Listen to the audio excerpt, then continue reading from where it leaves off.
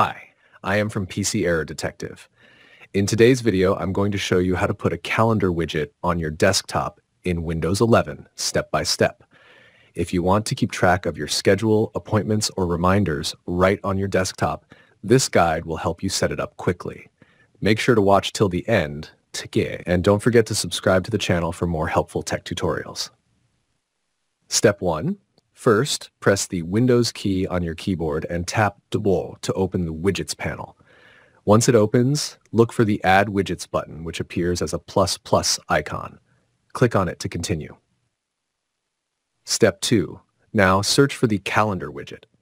If you don't see it in the list of available widgets, click on Find More Widgets to browse additional options. In the search bar, type Calendar and look through the available widgets.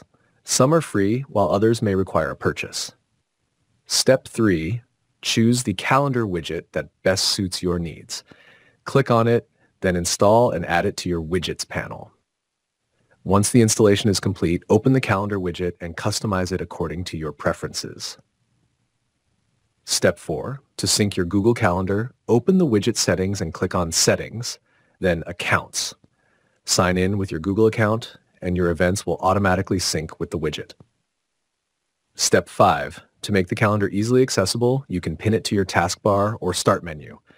To do this, search for the installed calendar app in the Start menu, right-click on it, and select Pin to Taskbar or Pin to Start. This way, you can open it instantly whenever you need to check your schedule.